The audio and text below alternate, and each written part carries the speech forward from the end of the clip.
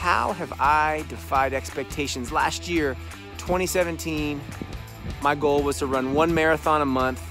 13, I actually did 13 in 1 year. Within my first 3 years of teaching, I was nominated for Teacher of the Year 2 times, and I was able to build a community of thousands and thousands of teachers on social media who are beyond passionate about what they do in the classroom. 243 of us came together on our football field and broke the world record for the largest group of people dancing to Michael Jackson's Thriller. They don't expect me to have published a book.